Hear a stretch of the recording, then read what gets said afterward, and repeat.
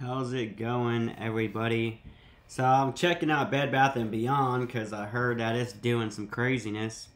And let's see, obviously this isn't a company to buy into long term. I wouldn't. This is a potential trade company is to see if it goes up and you can make some fast money. Don't know. Really all you need to know is it's, as everybody's saying, is having a lot of trouble, it's not adapting, so forth. So let's see here. For the day, it's been this low before. Look at that. Okay, so January 6th. So January 6th, a month ago, it got to 131, and then people did a huge, triple, quadruple their money. Do you think that would happen again? That's the question. I'm considering looking at possibly trying to take advantage of this, but it might go down even further, just because, like right there, so 258, and then as we said on the month back here, it was at 162, so that's half. So say you drop like $5,000 into this, so you're willing to lose 2,500 right off the bat, and do you have the patience to see if it goes back up? And you have to be willing to lose it, because if it don't, it don't. That's the whole concept when you play with stocks like these. This is gambling, but it's not a sure loss like it would be at a casino. There is a possibility that it would rebound. No one knows. It's possible that this would go down to $2, $1, and then it spikes to like 2 or 3 or even 5 again. We don't know. That's the big thing about stock market gambling, as I call it. Anyway, everybody knows what Bed Bath & Beyond is, so I'm not even going to bother trying to explain all that. It's not the point of the video. The point of the video is seeing if it is worth throwing a gamble on. So let's see. 1 hour ago, Bed Bath & Beyond closes share offering. All right, let's check this article out for a minute. Bed Bath & Beyond closes funding in attempt to avoid bankruptcy. There we go. There's my email if anybody wants to know it. Let's see. Don't want to know that. I simply just want to read the article, if possible. Not the whole thing, but obviously. So Bed Bath & Beyond could receive a little more than $1 billion in gross proceeds from a stock offering in an attempt to avoid bankruptcy, the company announced today. Why it matters. So $1 billion in gross proceeds from a stock offering. So that means they're wanting to make more shares, from what I understand, and raise $1 billion. And that would dilute the already shares, which is causing the drop. That's my guess. Why it matters. Without the funding, the retailer would have likely had to file for bankruptcy protection, but has now bought itself some time to work out its next steps. Okay, so they're saying that they're still gonna be trading on this, but is it just gonna go down? Or is it gonna have a like Meta did and have like a 25-30% increase? Who knows? This is a toughie. Bed Bath & Beyond is raising $225 million via an offering of Series A convertible preferred stock. Warrants to purchase Series A convertible preferred stock and warrants to purchase the company's common stock. An additional $800 million in gross proceeds will be raised over time if certain conditions are met. Okay, so if certain conditions are met. Okay, so that's something to think about. The retailer added that it cannot give any assurances that it will receive all of the installment proceeds, however. So these are all just red flags, really.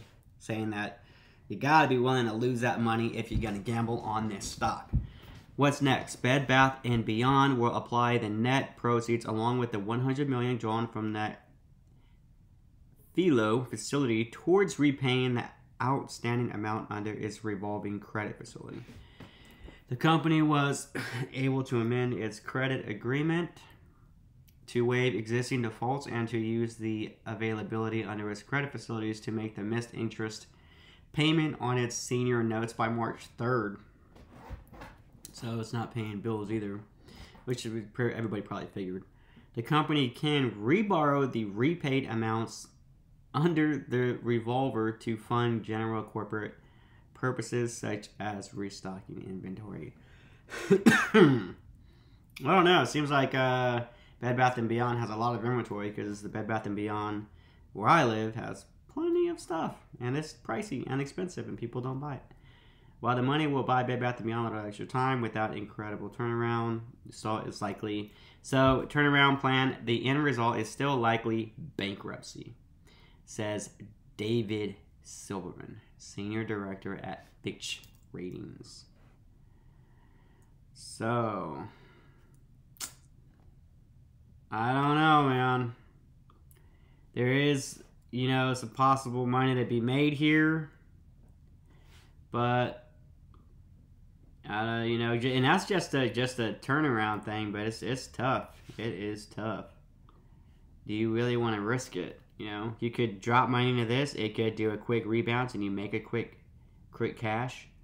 But that's a huge risk. That is literally like going to a casino and dropping 15 grand on red on roulette. Except you actually have less chance because, they got 0 and 0 here in the States, so there's a 52% chance you'll lose and a 48% chance that you hit it. And if you're unlucky with most things in life, then you can literally say like 70% chance you lose and 30% chance you hit. So it's showing a lady with a big bag, which, come on. She probably, yeah. I don't know. I'm trying to make it look good, I guess. But see all that stuff in there? I've been at Bed Bath & Beyond. I bought stuff there. It is expensive. Bed Bath & Beyond is closing 150 more stores just a week after the struggling retailer announced the closure of 87 locations. Okay, so that's 237 locations. Okay, now, quick thing when it comes to Monopoly, for instance, for anybody out there that likes to play Monopoly. When you start closing stores, obviously you're not making any money, right? Because your debt's still there, you still got to pay it, but except you're not producing cash.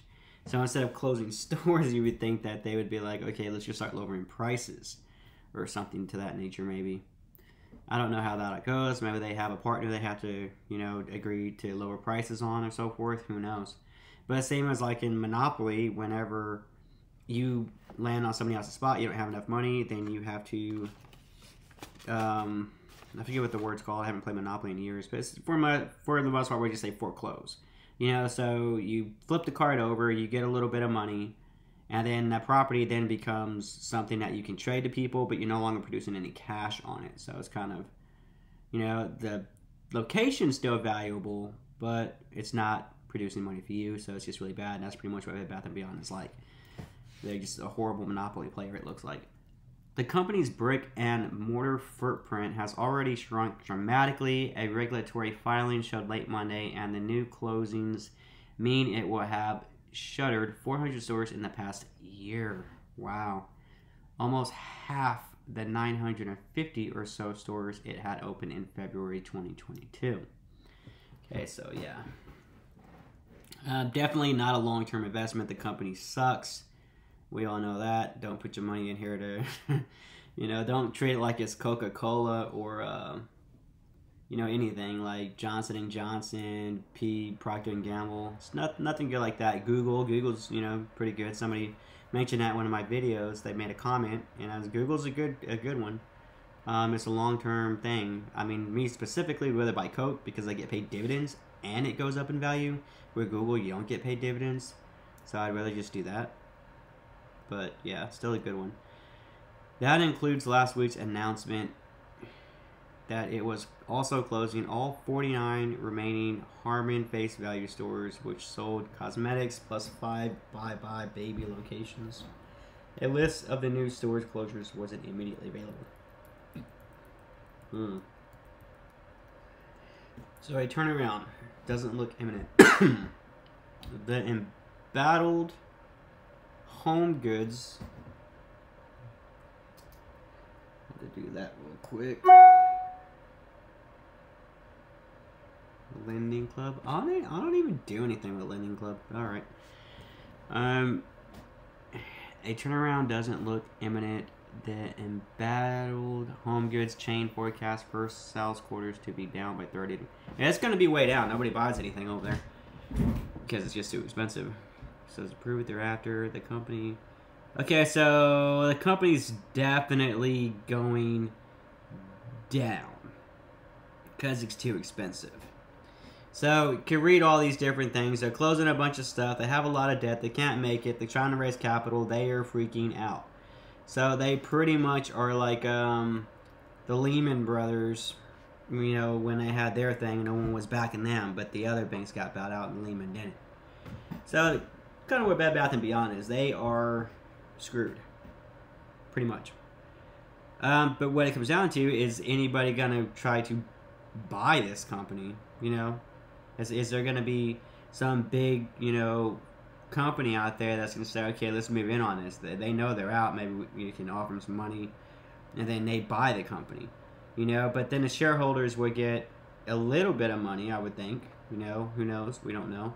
But hypothetically, shareholders would get some money if the company's sold out, maybe, or they may get nothing. So this is like the ultimate gamble, for sure. Like, I gamble on some of my stocks that I've shown in videos, you know, swing trades and other ones that I'm like Zim, you know, is kind of like a gamble.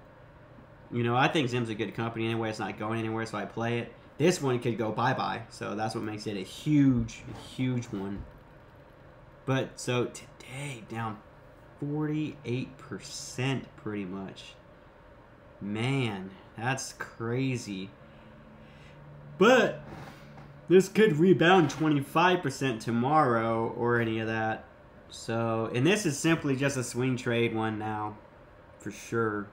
There is nothing more to this than it just being swing trades. I think I'm going to wait, because this was at 131. I think this one, under that much pressure, I think this could go down more tomorrow. So here it is, February 7th, 1 p.m. almost, Central Standard Time here in the States. This is something that I'm going to potentially want to just play a little bit on, simply as a gamble. Just a gamble. You know, to swing trade something maybe. That's all this is now. Yeah, so maybe, but I think I'm going to wait a little bit more. I think there's more pain. There might be a dead cat bounce tomorrow, but I think there's more pain. And I'm going to wait and see more news, but I might turn around and jump on this just to see if there's, you know, can make some quick turnaround cash. Because Jerome Powell did a speech already, so there's no speech coming in saying, oh, you know, we're going to, you know, stop with the increasing, you know, the cost of borrowing money and all that. I can't think of it. I've been busy all day. But yeah, so this is one that I would think people should check into if you just want to swing trade it.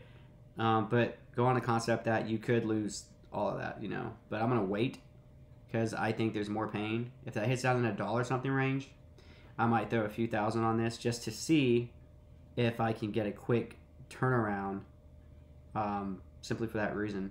But I want to wait and see what more news comes out. But I thought this was an interesting one to check out. There's plenty of videos on YouTube. People are posting about it, I'm sure. So just check it out and see what's up. But me personally, with my account, if this drops like down here, like into this like $1.50 range, maybe $1.70, I might throw a few thousand on this just to see if I can't get a quick turnaround and make a little bit of profit on it. But long term, of course not. But that's kind of my take on it, and that's what I'll plan to do. It is Tuesday, so we have 3 more trading days in a week, and let's see what's up. Tell me what you think about it. All right, y'all have a good one.